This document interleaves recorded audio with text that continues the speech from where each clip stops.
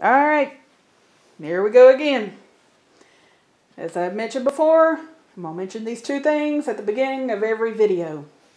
Number one, my grandfather was a Scottish Rite York member. All the books that you will see in our videos are from my grandfather's collection of masonry books, which he never cracked open. Only I cracked them open and actually read them. Number two, we were told by a Mason that everything in these books are allegory. So, and that a Mason learns about Masonry through another Mason. So, we're making these videos because we want to ask Masons, if we read something, what's the allegory? What does this mean? What does this, as you like to say, enlighten us. Enlighten us. So here we got one of my grandfather's Mason Bibles. This is a Holy Bible Masonic edition. Masonic edition. Masonic edition. So this time we are going to... Under the tradition of Solomon. Let me zoom in here. Hold on. Tradition of Solomon. All right, here it goes. It was natural that imaginative stonemasons, long before the development of anything like our modern fraternity, should have felt a kinship with the great builders of all ages. It was natural also that they should have acknowledged a peculiar attraction for the most famous and glorious of all building enterprises, King Solomon's temple and citadel. Interest and attraction for the wonderful structure on Mount Moriah have increased rather than diminished during the 600 and more years of recorded Masonic history.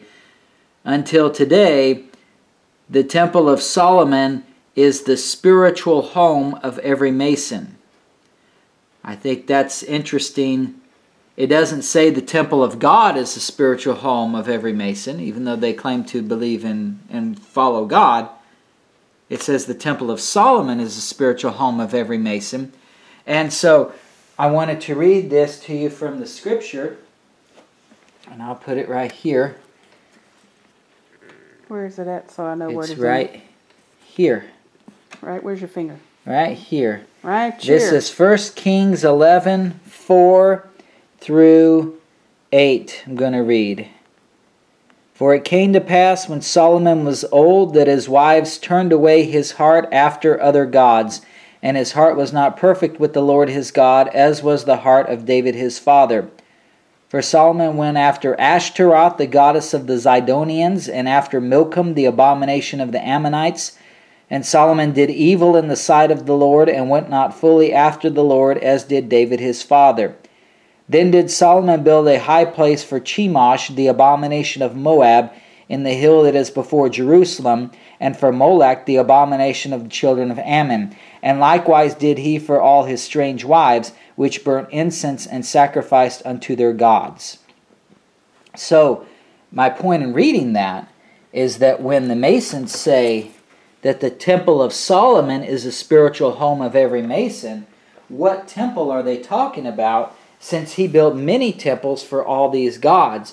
And I find it interesting because when you look in Masonry, they have a lot of Egyptian mysticism, Egyptian imagery that is involved in their religion. And these temples that Solomon built for these other gods, as the Bible proclaims, have that same type of imagery in it. So the question is, since they don't say the Temple of God is the spiritual home of every Mason, they say the Temple of Solomon, and we know that Solomon built temples to many gods, and we know that Masons use Egyptian symbolism.